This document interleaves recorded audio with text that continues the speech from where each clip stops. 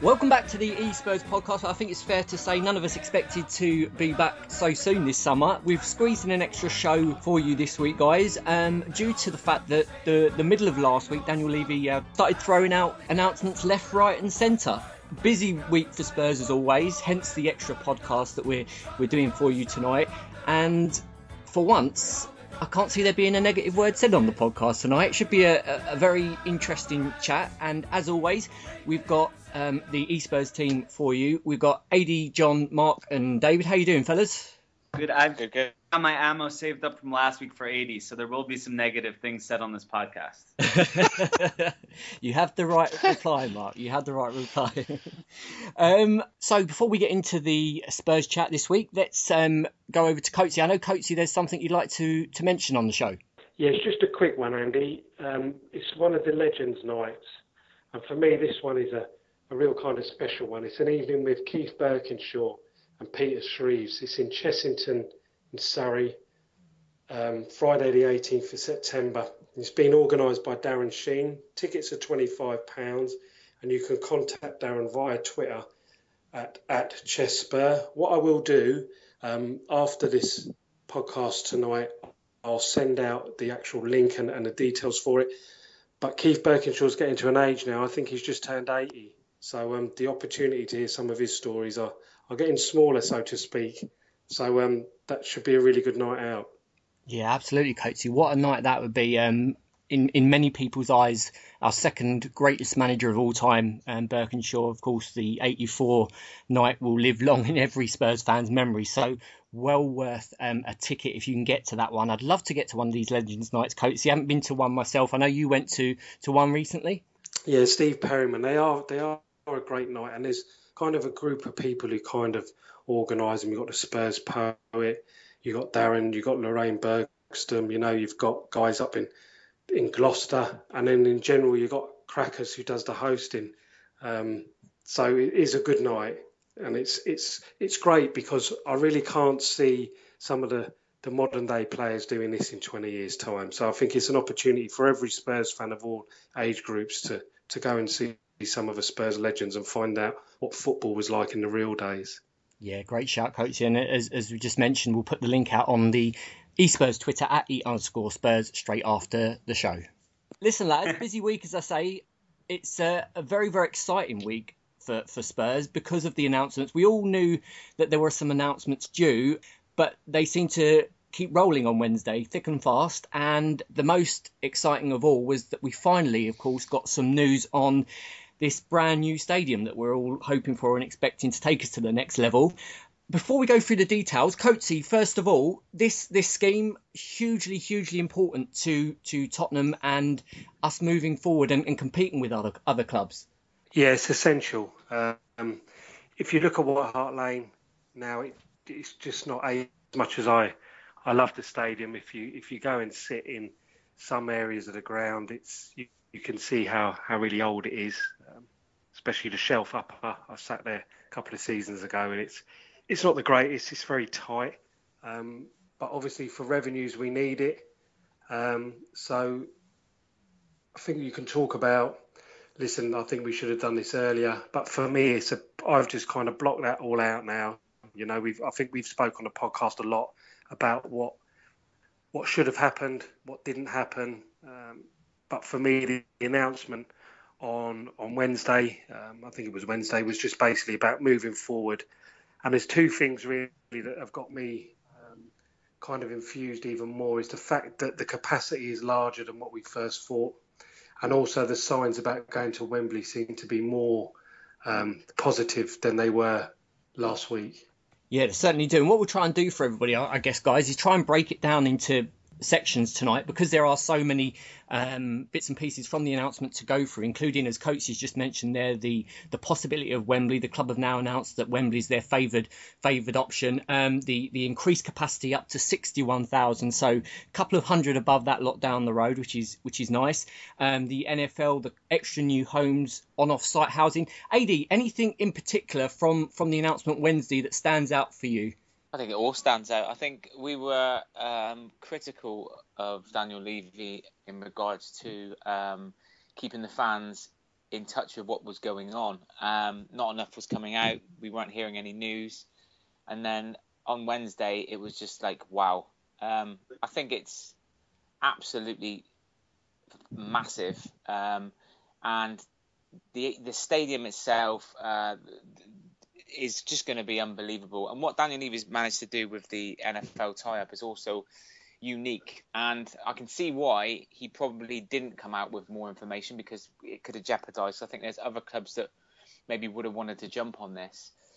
I think that what it will do for Tottenham as a football club is absolutely immense. It's going to catapult us in revenue terms, and that would be just, standard revenues of match day, for an example. But then when you add the NFL sponsorship into it, the NFL deal, and then the sponsorship, which is going to not only come from UK-based companies, it's going to come from worldwide companies, because obviously the NFL and football is the two biggest sports in the world. So I think it's huge. I think we've got to give him unbelievable amounts of credit. I'll agree with Coatsy. I think it's taking too long, but we've got to let that go now, because what he's presented us with is nothing short of sensational. Yes, it's one of the most exciting announcements I can remember in a few years. Mark, I guess we should come to you on this one, being over in Chicago there. The NFL deal, huge, we know. How is it being viewed over there, and how big can you see this being for Spurs?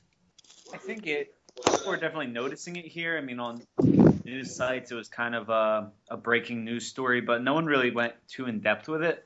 No one's really sure what to expect from the NFL playing games overseas.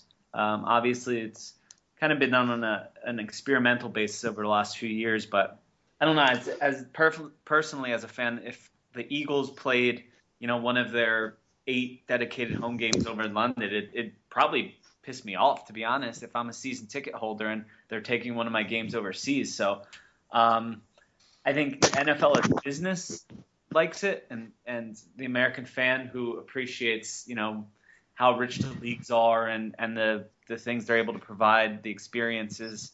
But as a fan, I don't think anyone would really like it. I guess it's a tricky balance, isn't it, for the NFL to try and get between enhancing the brand and going global, and also keeping people at home happy. So imagine if the Spurs played a regular season match in Chicago. Yeah. It's a tricky old balance to get. I know, obviously, we've seen the games at Wembley sell out pretty much every game within hours. So the demand's there. And the most exciting thing for me about this announcement is that once we have the NFL at Spurs, the new stadium goes from just being the stadium of Tottenham Hotspur Football Club to becoming a landmark, and it takes Spurs up to that next level. It's interesting, AD mentioned there that there are a possibility of other games being played at other stadiums. They left that option open, didn't they, in the announcement? And I just wonder whether or not Spurs are being put on probation slightly by the NFL with a view to maybe one day having that permanent team based in London, and just seeing how it goes to begin with. There was rumours it might be a team moving into White Hart Lane straight away, but the announcement came and it was just the 2 games per season, wasn't it? So it'd be interesting to see what developments there are after that. 10 years, 2 games a season. Arguably, you can say there'd probably be more played there than that. Great for the local area, great for the club. Exciting times. John, over in Barbados, it's going to be, as I say, a step up for the club in every single way. You're from the local area. You're from North London, like myself, from very close to where the stadium will be built. How important is this to Tottenham as an area? Oh, it's going to do wonders. I had sent a few messages to the guys when it came out. The economy needed it badly, so I think there's everything positive that's going to come from it. The job creation. It's just going to be a whole boost for the economy. And it is a much-needed facelift as well. So there's all plus points, I think, for what's going to happen. It couldn't come in a moment sooner. It should have come in just in time. Yeah, it certainly does. It's Tottenham, as you say. Even as a resident of Tottenham, it's probably not the area you'd go to on a non-match day, is it? If you're visiting North London, and it'd be great to see it improved. It'd be great to see it brought up to standard. Fantastic stuff. what I did see, which was very interesting, talking about the 2 games this season for the 10 years, there was an interview with Daniel Levy where he said explicitly that the NFL had been involved in the designs of the new stadium. And to me, that means that the press release is a little bit blasé in regards of what they actually want to do. I think it's pretty certain that if there was going to be a London-based NFL franchise, that it would be based at Tottenham Hotspur. I don't think that they would have taken the time to get involved with designs and stuff like that if it was just going to be for 2 games over the 10 years, hence the word minimum. I think that they're just entering it. They're trying to make it look like it's not an explicit deal with Spurs, but I think you'll probably find it will be. Yeah, it's an great point you make. In a franchise sort of thing. Obviously, there'll be other games played all over the United Kingdom, possibly. But what I'm saying is, when it comes to a franchise, I think that us allowing them to get involved in the designs of the stadium points to the fact that if there is a franchise, it's going to be at Tottenham, I would say. Yeah, it's interesting. Great point, AD. And obviously the announcement was made with Spurs first. So, as you say, you would think that we'd be first in line for that franchise. Fingers crossed. And, hoping that everything goes smoothly from here on in. One of the announcements that was part of the NFL agreement or design, Coatsy, was this amazing retractable pitch, which is going to be part of the new stadium design. There's been rumours about that also, haven't there, for months now, but it was all confirmed. And listen, I'm a Spurs fan, but you've got to say, compared to the Emirates, this place is going to wipe the floor with that down the road, isn't it? Yeah, well, it would do, really, or you'd expect it to, which is why I was so despondent with the original attendance of about 56, 57, I think we were looking at, maybe a little bit more.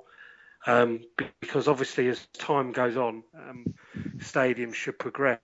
I think the NFL deal has taken this onto a new scale. It's kind of future-proofing the future of Spurs almost, really, in terms of partnership with the NFL.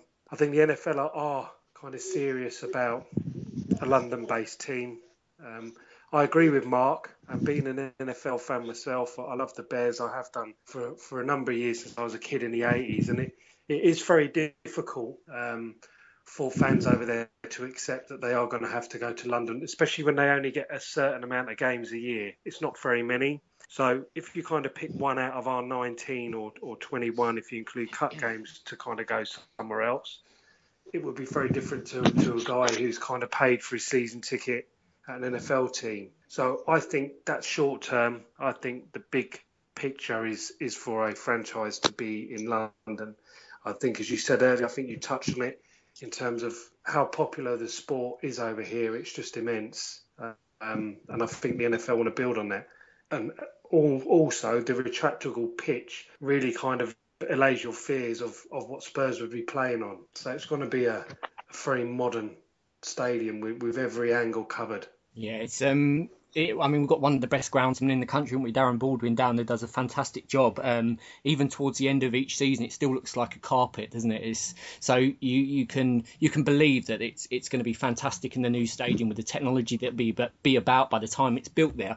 Guys, just reading up on the timeline, the club also, thank goodness, at long last put out a timeline just to give us a bit of an idea of when things might be ready by. They reckon late 2015 the planning application will be considered by the GLA, Greater London Authority, and spring 2016 they hope to start work on the revised scheme. Mark, it's all coming together nicely. We've seen the plan, we've seen the overhead view of the site, so it's all work has started on the site, as we know, and the club are now, I suppose, under a little bit of pressure now, aren't they, to stick to this schedule with the NFL deal in place, and also the prospect. Now they've announced, the club, that the preferred option for a stadium move for a season is now Wembley. Yeah, I think it's very difficult to set a hard deadline, but I think the allotted time is more than enough to get the job done. I think,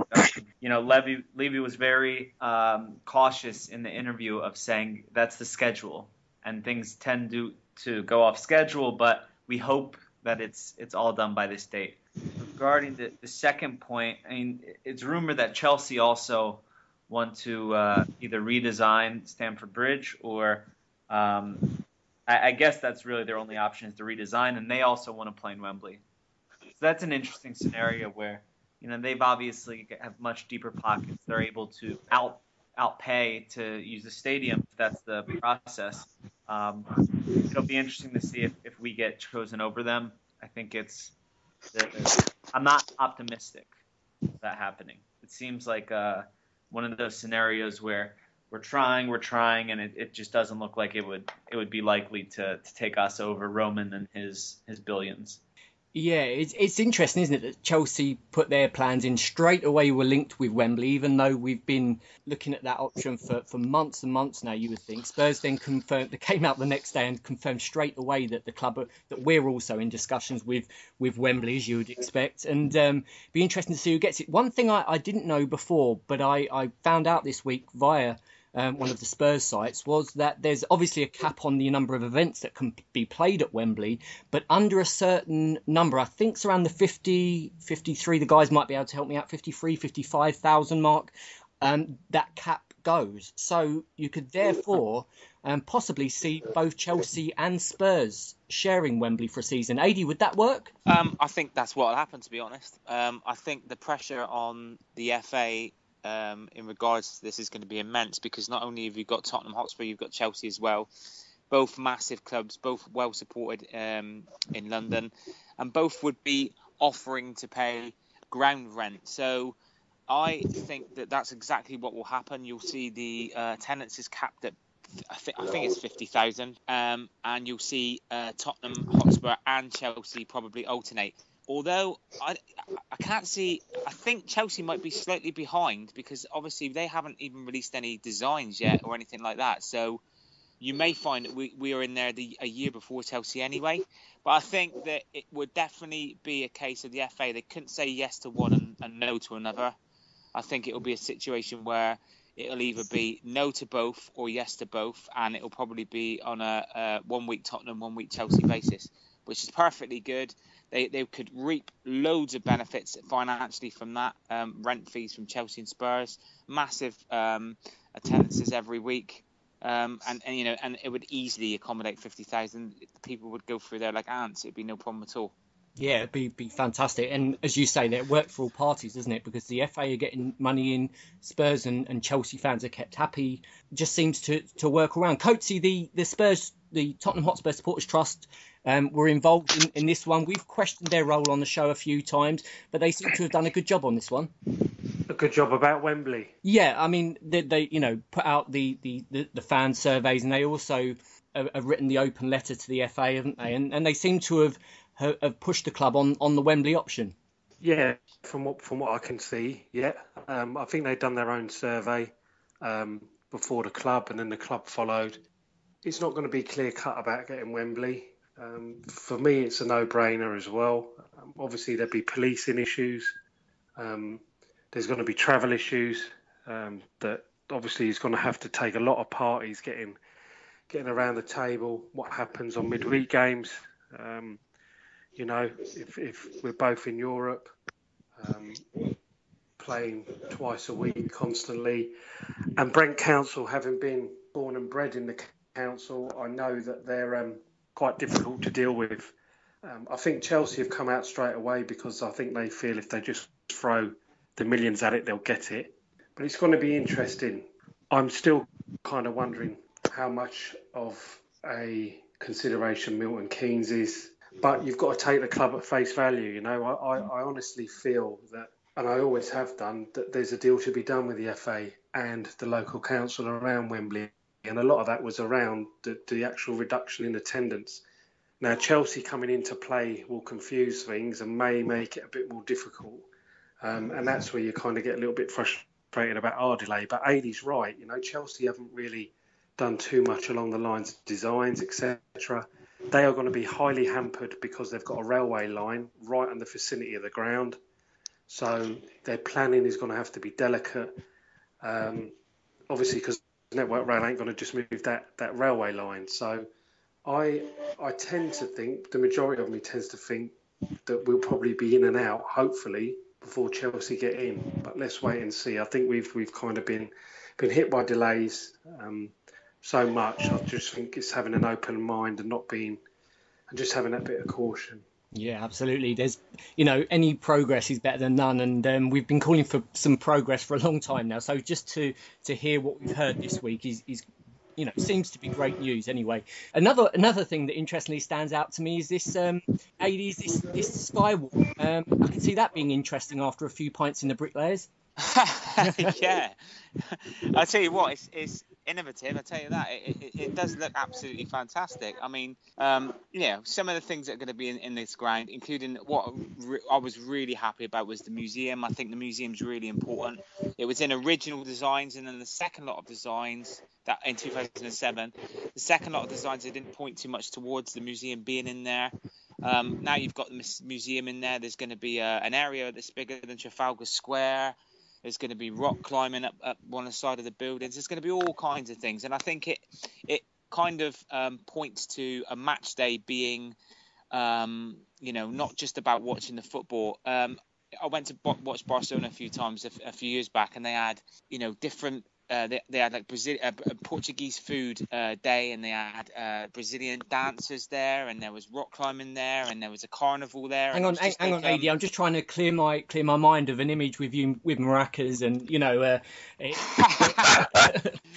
But you know what I mean. It was brilliant. It was an event. We went there 3 or 4 hours early. We were drinking outside. We were having a stare at the old Brazilian dancers, female ones, obviously. Yeah, do you know what I mean? You can imagine it, and it was fantastic. And then we went in and we watched the game, and it was just a brilliant day out. So I think that's what Tottenham are trying to do. They're going to make it. It's not just about the match, the hour and a half. Some people get there just before kick-off and just get to their seats really quickly. They don't want that. They want people there, and they want people spending money, and I think that's going to happen. Yeah, it's a whole experience, isn't it? As you say, not just about the football now. It's about changing that mentality I was going on about just now, about not going to the area of Tottenham unless it's a match day, because there's nothing there. But now there will be. It's about bringing people into the area of Tottenham, which is great all round. You would think. And just finally on the subject of the new stadium, Coatsy. You never expect Arsenal fans to be chuffed at any Spurs news. What did you make of the reaction of that lot down the road this week? Well, to be honest with you, friends of mine were just like, well, listen, it's a lovely stadium, it's about time you got one. And I think the rest of them were kind of like, well, listen, a stadium doesn't make a team, obviously, and when was the last time we got fourth, etc., etc. So, listen, it was a good bit of banter anyway, wasn't it? Yeah, always makes for some good banter. I'll tell you another thing I really like about the new stadium. When I first saw the pictures on Wednesday, was that it's slightly different to the designs we saw of the old stadium. The old stadium, the first designs of the new stadium were very much like the new Wembley, weren't they? Or the Emirates, very generic in design. I think they were designed by the same people, so you'd expect that. But this new stadium, it's very different in the look. The roof's different. The inside, you've got those straight stands, very narrow to the pitch. Nothing like the new Wembley, which is, it's a lovely stadium, but it's you feel as if you're miles away from the pitch if you're sitting in the top of the upper tier. It looks fantastic. It looks like a million miles away from the Emirates, a million miles away from Wembley, which I think is important. We need our own identity, don't we? And I was worried that those first designs that we saw of the new stadium, it looked very similar to, it looked almost a blue and white version of the Emirates or Wembley. And now I'm chuffed that we seem to have got our own place, our own designs for the stadium, which I guess is down to the new company designing the stadium. So fantastic stuff there. Listen, guys, we've got to move on to Wednesday was a very busy day. Another announcement that happened on Wednesday, which was finally we made the signing of AD. Do you want to pronounce that one for me, mate? Aldi Willy, the Willy Rowdy Real Gadira. That's the one. Whatever he said. He's Toby Alderweireld, I presume, something like that. Listen, we signed this guy. We finally got over the finishing line with the deal. Southampton threatened legal action, then dropped it. Mark, we've got. I know. Listen, Mark's been chomping at the bit to get into the transfer news tonight for everybody listening out there. So we're going to let him off the leash now. Mark, this one was rumoured for a long time. We've got a bit of history, haven't we, in pissing Southampton off with transfers. Yeah, I missed this part of the podcast last week watching the U.S. women win the World Cup. So I've had 2 weeks worth of rumors and chat built up. I think it says it all. AD was saying the whole week prior, well, if the player wants Spurs over Southampton, then what can Southampton do? They can sue, they can threaten all this legal action, but if he doesn't want to sign for them, then what's the point? And it was made very clear. Les Reed, their footballing director, said that's exactly why they're not pursuing legal action anymore, is because the player said he wanted to go to Spurs and there was nothing they could do about it. So I think it's a very good signing. It's not, I think a lot of the signings we're making this summer are signings to create a better team. So while the players are not top world-class players, they do make the team better. Toby, you would think, would help bring out the best in Jan.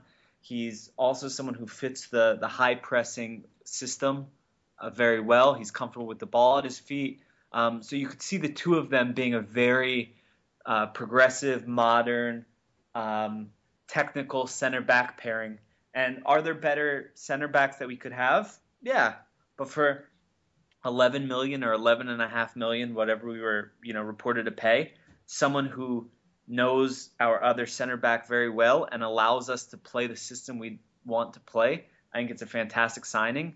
And I think there's one or two more impact signings that are of similar cut that will allow us to play our system, and we'll see the team hopefully take steps forward just because there's more of players fitting the profile of what we look for in each position this year.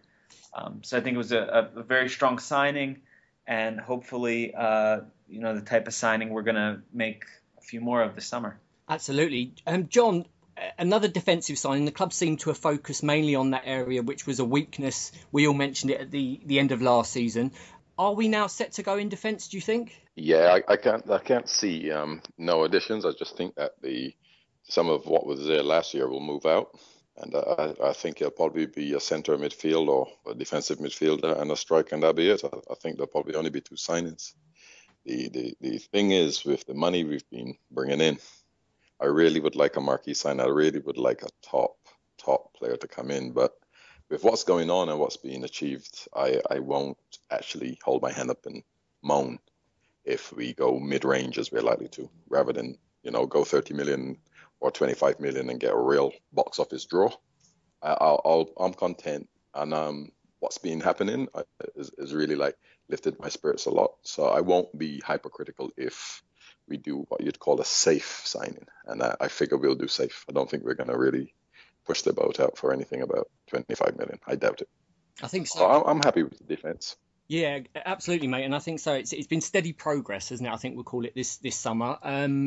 With the new defenders coming in, and previous to the signing of Toby, I think it was quite underwhelming, wasn't it? We mentioned on the show last week the transfer business, but now we've got him in. There seems to be some ambition there, albeit not the biggest signing in the world, but things seem to be moving in the right direction. AD, with this guy coming in now, we all know he's long-term friends with Vertonghen, played with him at Ajax, and do you see them with having the potential to become the best partnership in the Premier League, these two?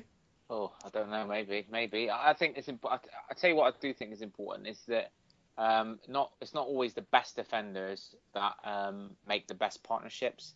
I think if you look at, as an example, Terry and Cahill, I don't think that Cahill's the best centre back out there, but he complements John Terry very, very well, and they work really well. And I think that this is exactly what could happen with Alderweireld and Vertonghen, because they're used to playing together, and I think they can just fit in and slip in nicely into the same old groove that they had at Ajax and that they've had at Belgium. I know Vertonghen plays left back quite a lot for Belgium, but they have played together as centre half.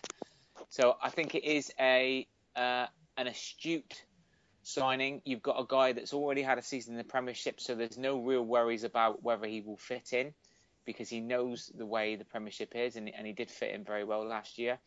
He's not the best defender in the world. I think some people might be disappointed with what they do see from him as an individual, because a lot of people go by, oh yeah, let's get this guy in. He's got to be good. He is good, but he's not brilliant. He's a very solid, all-round centre back, and he's probably better than what we've got.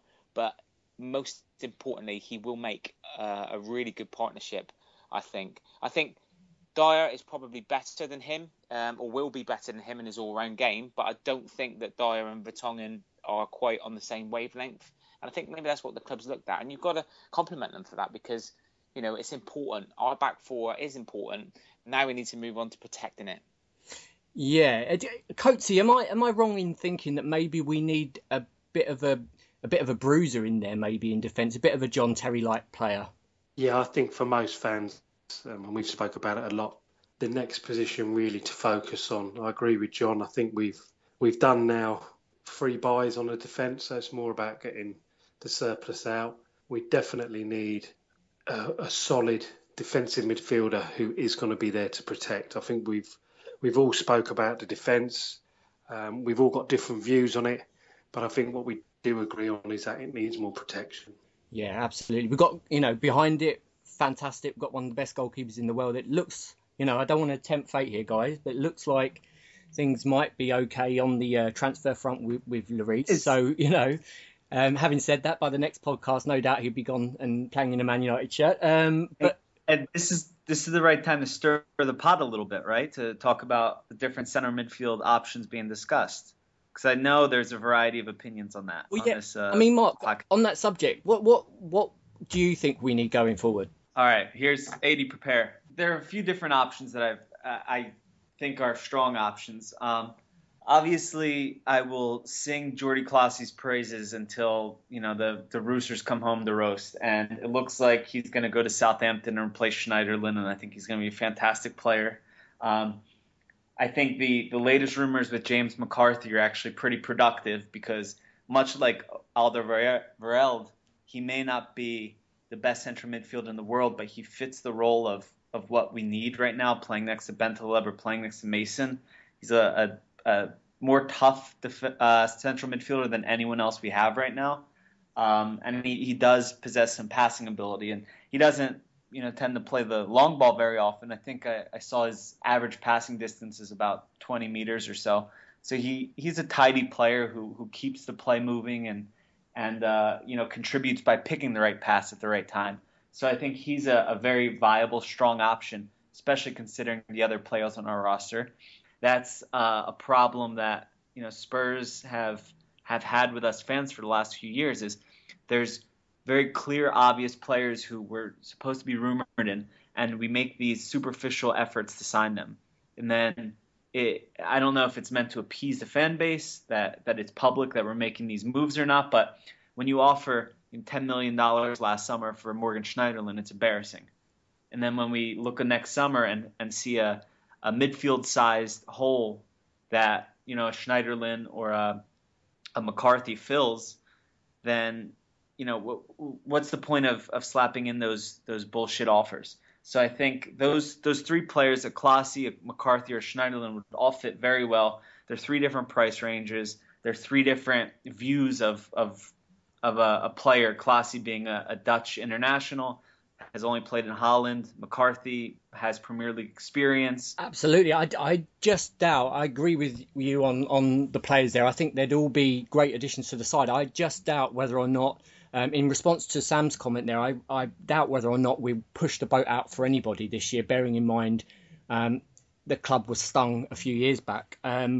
I would love to see them push the boat out and go for what we called last week on the podcast, that marquee signing. You know, the Klinsmann, the Ardiles, those signings that down the years, every now and again, Tottenham spring up and make. But I just at the moment, I struggle to see, especially with the new stadium, that the club will do anything like that at the moment.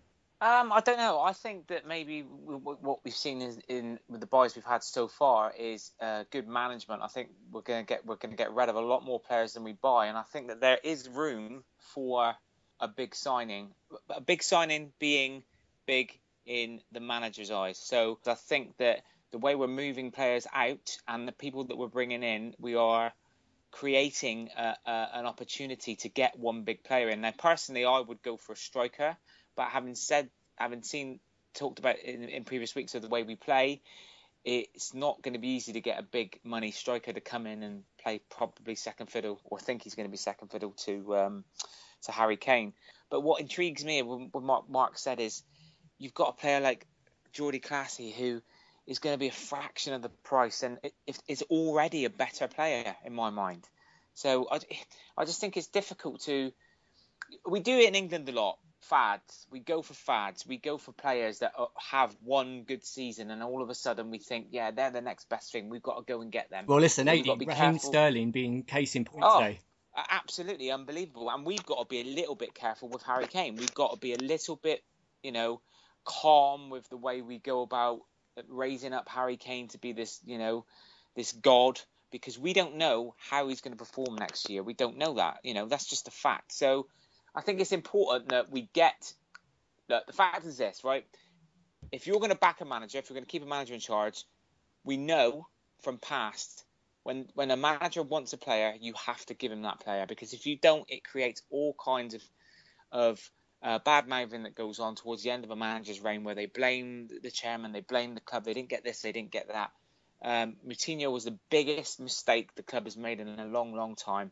You know what, AD, and I'd like to open it up and see what everyone else thinks about this, because obviously I've been a pretty diehard Spurs fan for a few years, but you guys have lifetimes of seeing this. All of last season, what's the biggest moan that people had each week? Our central midfield is weak. Mason and Bentaleb can't hold up against elite midfields. And then all of a sudden, we're being linked with all these players who are clear improvements. And I'm not saying this as a diss to Ryan Mason. Ryan Mason can be a very valuable squad player who can start here and there in cup games and league games and do perfectly fine. I mean, he has a role to play. But now all of a sudden we're being linked with McCarthy, and we're being linked with these midfielders who are clear improvements over Ryan Mason, especially when you're discussing them pairing next to Bentaleb. And all of a sudden Ryan Mason is the next Luka Modric. I don't know if anyone else has noticed this, but all of a sudden we're talking about bringing in improvements, and people are talking about Ryan Mason as if he did no wrong. And all of last year, we weren't talking about, playing against United midfield or Chelsea midfield and saying, we need someone elite there. It's the most frustrating thing in the world that people clamor for new signings, but then they don't think that they're an improvement. All of a sudden, Nasser Chadli is the best left attacking mid in the Premier League. And it fires me up to no end that as we're actually making moves to improve the club, people think what we had was somehow was better, and a player like McCarthy wouldn't be an improvement over Mason. I think it's about the role, Mark. Yeah, it's about the role. And to be honest with you, the people that I follow and who follow me, I haven't really felt that about Mason in terms of some of the names that have been bounded about. There's no one in particular that I converse with are basically putting a massive case forward for Mason to be that defensive midfielder. If anything, it's what I said on the pod last week, is he's actually, for me, would do more of a better job further up. For me, Ryan Mason isn't a defensive midfielder. He hasn't got that ability, I don't think, to do that role. He's more forward-thinking than that. Now, if you're talking about other players around James McCarthy, yeah, I think he's decent. Do you think that someone like James McCarthy would take us to the next level? I'm not convinced he would. The question, I don't get the sense that, listen, I think when anyone comes up through the ranks, there's always going to be this kind of fog around them, because Spurs fans have always been quite desperate to see players come up through, and in reality, we had Ledley for a long time and no one else. So obviously, I think they get a little bit more kudos when they do come up. And I do think that he was overpraised last year at times, and I think we've been quite vocal about it on here. I think the viewing that we've seen of Mason has been quite fair in terms of his passing isn't as accurate as it could be. He gives 100%. He gets around the pitch, and when the tempo's right, he's an excellent player as a squad player. Would he be on my team sheet for the first 11? No, because I'd rather have a decent defensive midfielder. But it's interesting. I think I agree to a certain extent, Mark, in terms of, people want signings and then they kind of want the players that you have got. But it hasn't been as big as what you're experiencing. I'll tell you what I find really interesting, lads. If I can just interject a second, is for me there's two ways to skin a cat, and everyone's talking about this need for a defensive midfielder, etc., etc. Well, we had Sandro, who did that job when he was fit, and he did it well. We even had Palacios come in under Harry Redknapp, and before all the stuff happened with his brother and his career obviously went downhill, he was really good and he did very well. But you know what's more interesting for me is the best we've had was Modric and Huddlestone, and neither of those are a defensive midfielder, and that's why I thought that Cabaye and Bentaleb would have been unbelievable, because there's defending, as in being strong, tackling, winning the ball back, and then there's another way of defending, and that's keeping the ball and not letting the other team have the ball, so they can't do anything against you. Modric and Huddlestone, what an unlikely pairing. People used to say, oh my God, this is never going to work. 4-4-2, two flying wingers, and Modric and Huddlestone in midfield. We're going to get torn apart. Nah, they were brilliant. We beat Chelsea, we beat Arsenal. Do you know what I mean? We just kept the football. And it's just really important that people don't get carried away with this need for... I'm not saying it's wrong. I'm just saying there's two ways. I still don't think we've replaced Scotty Parker either, have we, Eddie? No, but and Scotty Parker's another one along the Palacios mode, along the Sandro mode. I know a lot shorter in stature, etc. But he was a little tiger and he got around and he got stuck in. But I still think, Andy, that Tottenham were at their best when they had two footballers in the central midfield that could keep it. That had a nice mixture of Modric was always available, little passes around the corner, could see a pass in any section of the pitch and was always there for a pass. And you had Huddlestone alongside him who could turn a 5-yard pass into a 35-yard pass, just like that. And that is the mixture that really, really made us a really good side and got us into the Champions League. And so I really, it's important to look at it and think there's two ways. There's two ways to skin a cat here. We could go for an out-and-out defensive midfielder, yes, by all means, but we could go the other way. Bentaleb is such a lovely footballer. If you stick another footballer alongside him, teams are going to find it really difficult to get the ball off us. And to me, that's Tottenham. Yeah, that's Tottenham. So, we'll see what happens, I guess. Aidy, my initial response to that would be when you had Huddlestone and Modric, who was behind them? Dawson and King, two outstanding centre-halves as a pair at that time. I don't think our centre-backs at the top, or our centre-backs now are nowhere near that level. I mean, no one's going to be anywhere near King, obviously. He was a Rolls Royce. But I think, we've got a pair in there now. And we can, if we can keep the ball better, because talking about Mason, and I don't want to have a go at Mason, but he's the number one culprit for giving the ball away in that central midfield. And if we just kept it a little bit better, we wouldn't come under so much pressure. I just think we could do it a different way. Certainly at home, Coatsy. Do you know what I'm saying? Yeah, we could play two footballers. I agreed with that last week. Yeah. We could play two footballers in there. We need a nice mixture, because at the end of the day, like I said, you have to go and back the manager. But if we don't, and we get a McCarthy, then I agree with you, Coatsy. I don't think we will be any better than we were last season at all, because I don't think McCarthy is the player that we need to take us on. Because let's face it, that's what we want, don't we? We want to be taken on a little bit, whether that be in terms of position, Coatsy, or points, or just performance. Yeah, exactly. Play. I don't think we should be selling to buy in like for like. No. If we're selling and we're getting money in, then we should be trying to buy an advancement. And To be honest with you, I think McCarthy's decent. I've seen him obviously play for the Republic of Ireland quite a lot, and I've seen his performances with Wigan and Everton. And he does a job, but he's not a standout player. You know, you don't. Is he better than what we've got already? No, I don't think he is. I don't think he's. But classy, Mark, classy. Yeah, classy is definitely better than what we've know. got. Classy would bring a different passing range than anyone in our midfield right now. But next to Bentaleb, I think McCarthy partners him better than anyone, because if you look at the formation and what you're asking for of those two deep midfielders, is you're looking at two box-to-box midfielders who are complete players. And McCarthy is very similar to Bentaleb, just a few years progressed. I think, especially physically, he's a little bit stronger than Bentaleb is, but I think they're very similar players. And when you have you look at Southampton, just to take Pochettino's system and compare apples to apples, Schneiderlin and Wanyama are very similar players, with probably Schneiderlin a better passer, but they're two box-to-box midfielders who can do a little bit of everything. And McCarthy would bring that, and I don't think we currently have someone as well-rounded other than Bentaleb right now. If you look at Bentaleb and you look at McCarthy, their passing range is quite low as well. You spoke about it earlier. They're short passing. Bentaleb is the same. You know, he gets the ball, he likes to release it. I don't necessarily, and I said it last week, I don't necessarily feel that we need to play with two anyway as a shield. If you get a good defensive midfielder and you can play with one, and then let someone be a little bit more forward thinking. I just think if you've got those two who are short passing all the time, you need something extra in front of them. And at the moment, I would question if we've got that game changer. You know, that person, Ericsson, I think, is the closest we've got to it.